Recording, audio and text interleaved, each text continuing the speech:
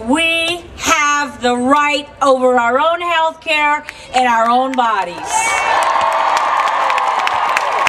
There was a time when young women didn't go to their parents or their friends or their doctors. They didn't know what to do. People went underground, had to get money from their friends, get in a car, and be shamed and victimized. I tell you, we will never, ever go back to that situation again. I also want to give a shout out to everybody who's standing behind me, the young men and women from every color and every creed who are going to carry on this work.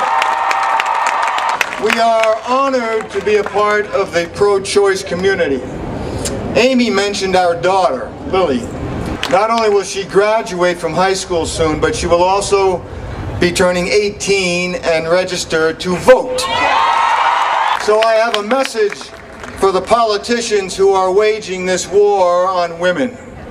Denying my daughter's generation access to contraception, cancer screenings, and reproductive choice is not a smart move. Their attacks on women's freedom and privacy will end up making my daughter's generation the most pro-choice generation our country has ever seen.